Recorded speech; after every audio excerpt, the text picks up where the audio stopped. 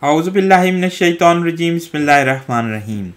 As we have promised before in our end times video series that we are going to make a video on the false messiah Masih-Dajjal.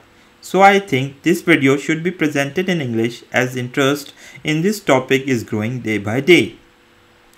Netflix has released the trailer of an upcoming thriller, The Messiah, in which they are going to show a man who will appear in between Syria and Israel and will solve the major problems of desperate people, and then he will lead an army of these people to a very specific task.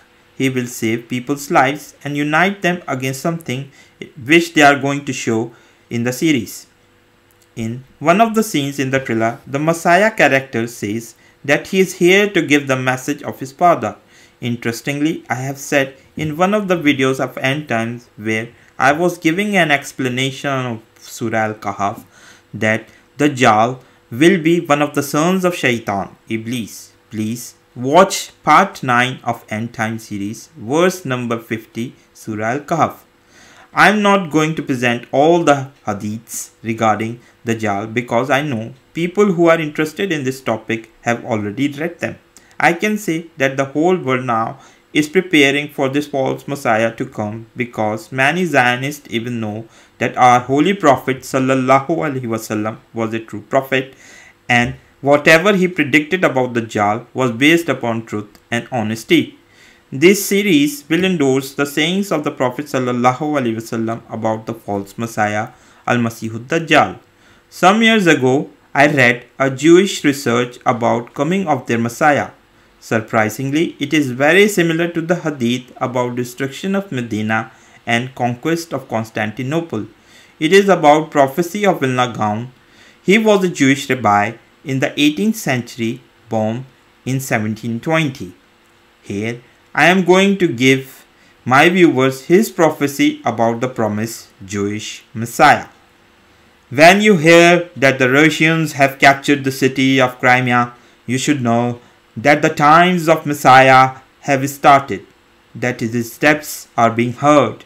And when you hear that the Russians have reached the city of Constantinople, modern Istanbul, you should put on your Shabbat clothes and don't take them off because it means that the Messiah is about to come any minute.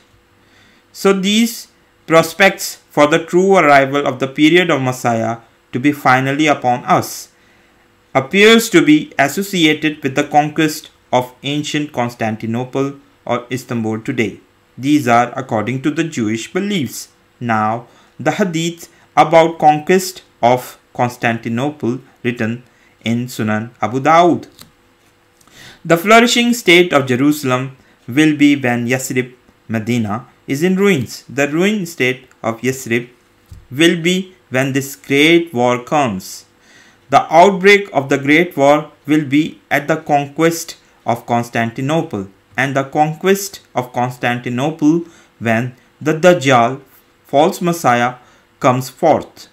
He sallallahu alaihi wasallam struck his thigh or his shoulder with his hand and said, "This is as true as you are here or as you are sitting."